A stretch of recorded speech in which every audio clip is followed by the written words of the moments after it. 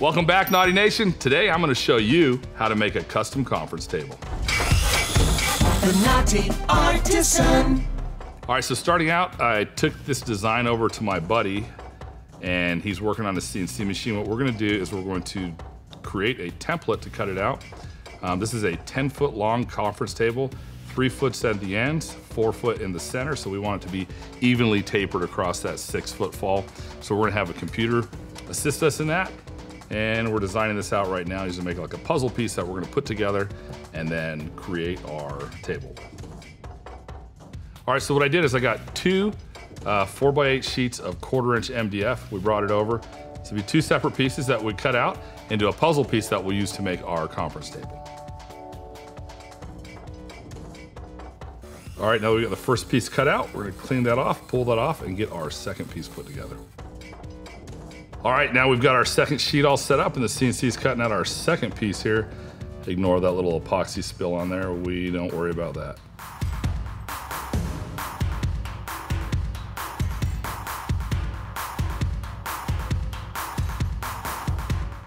All right, there you go. We've got our 2 pieces fit nice and tight together, and that will become our template for creating our conference table. All right, measure this out. It's exactly 10 feet on the dot. That's what we're looking for. 4 feet across the center and 3 feet on the ends. So the perfect taper that comes there. Could have done this by hand, but this is the easiest way.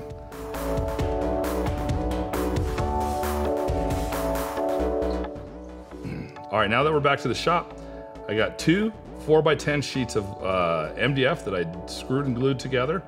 And now I've got the template screwed to it. Now I'm gonna take my jigsaw, and I'm not cutting it out exactly. I'm gonna cut as close as I can so that my flush trim bit can come in next and get a perfectly flush edge with that.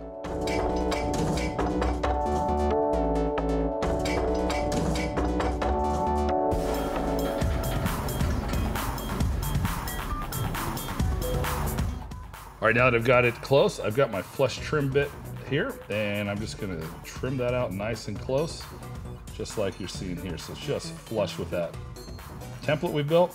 We'll have a beautiful finish edge to work with. Makes life easy with a little preparation, a little planning.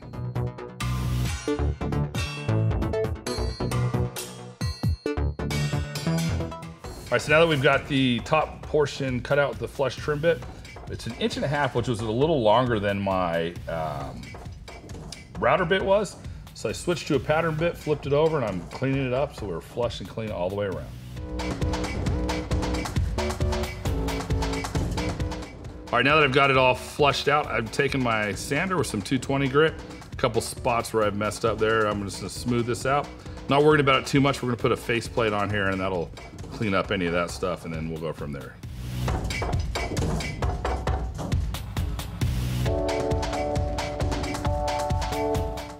All right, now that we got the piece all cut out, we're gonna remove our template and we'll be working on the actual table now.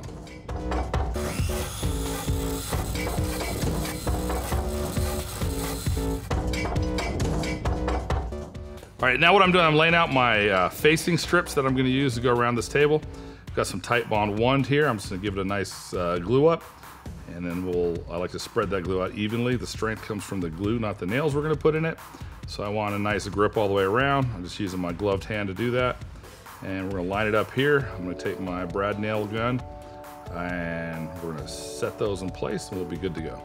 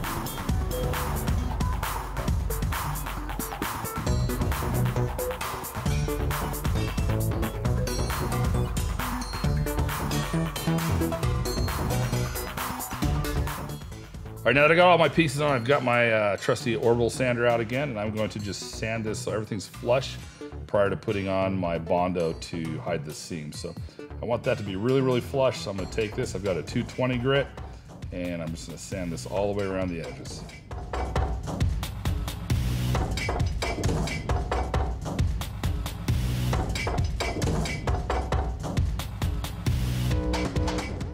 All right, here we are. I'm gonna mix up some body filler now.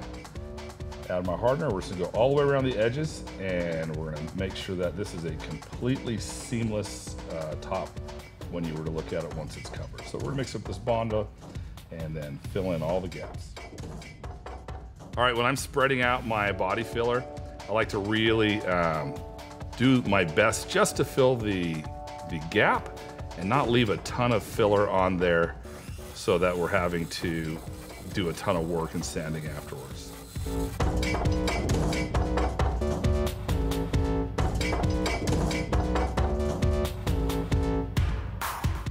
All right, now that I've got the Bondo dried, we're gonna come through here and we're just gonna go over our edges.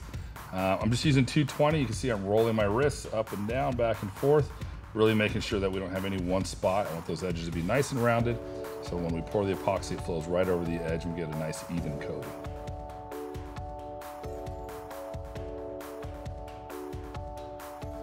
Now that we've got our table completely set, we're gonna add a bonding primer to this, so we have a nice, even surface. I selected a light color for our bonding primer because this is going to be a white marble top. And so we want to have a light substrate underneath so that we don't have any dark colors showing through. How do we want the darker color? We would have done a bonding primer and then a dark paint over the top of it, just as a little aside note.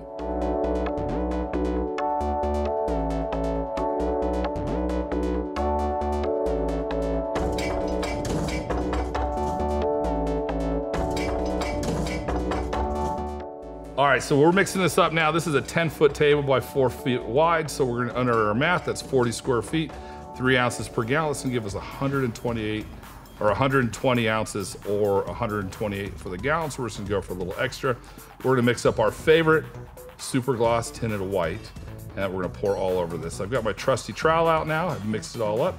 I've poured my channel down the center, and I love this trowel. If you haven't gotten one of these, you need to.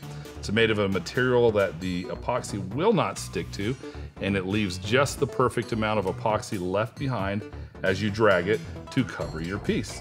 So check this out. What I like to do is take my mask with it. I just go up and down. Right now, I'm just trying to get all of my epoxy spread out onto my surface, but not over the edge. And then when I'm ready, I'm gonna go right over the edge with it and wipe my my edges as well, so we have a nice, smooth, evenly applied surface.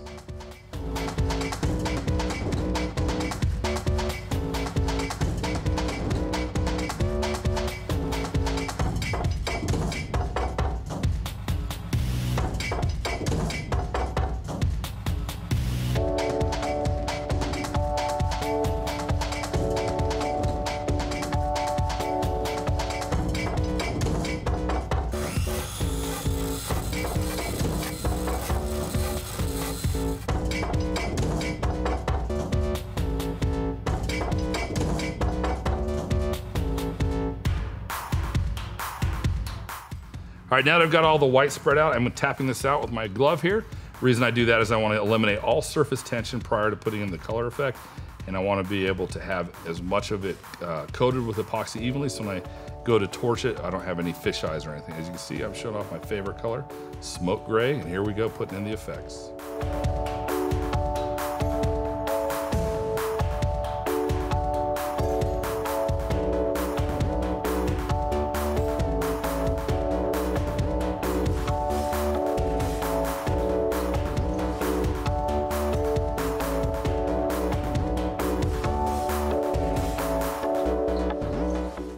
All right, with this, we're doing the marble gray. As you see, I'm just using a chip brush. I'm gonna roll my wrist as I put it into the epoxy. The key here is not to jump across it like bunny tracks on it. I'm actually kind of keeping contact with the epoxy as I go, and I'm rolling my wrist to get that nice marble look.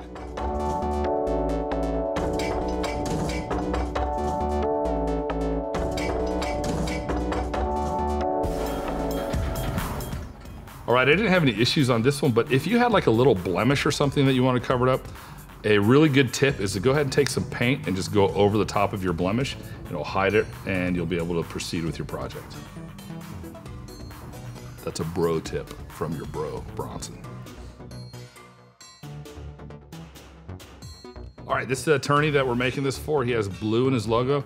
So we're embellishing these marble lines with a little bit of blue so that it will match his logo.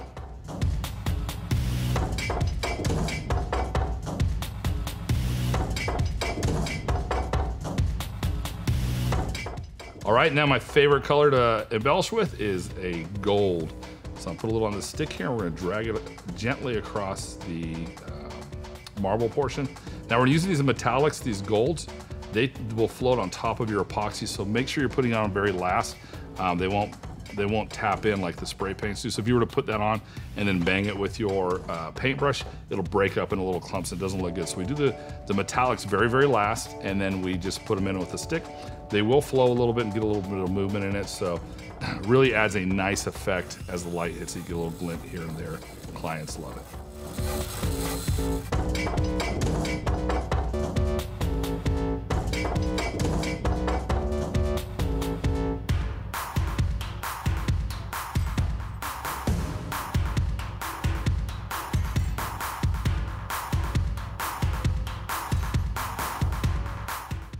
All right, now that we got our effect in, I'm gonna torch this out. The most satisfying, one of my favorite things about super gloss is one pass for glass. So I'm just slowly and methodically covering every inch of this. As I go over it, there's a couple things I'm looking for. I am looking to make sure I didn't have any hairs fall out of my head and end up in the surface to be found later. Hate it when that happens. Secondly, I'm making sure that there's no fish eyes. If there is, I'm gonna tap it with my glove. And thirdly, I'm looking at the general overall design. If I see anything odd or I don't like it, if there's like a circle or whatever, I'll tap it out or I'll add in a little as I go. It's kind of my last look. With any bit of luck, I'm not gonna have to add anything here as I do that. So we're gonna torch this out, the whole thing. And look at that, beautiful white. I love pre-tinted epoxy. If you're not buying that, you're missing out.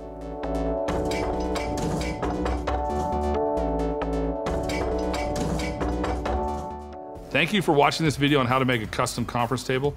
Remember, we don't ask for any money from you, but we do ask for 3 things from you. If you like this video, please like it, subscribe to our channel, and ring the bell so you're the first to hear about when we've got new stuff out just for you.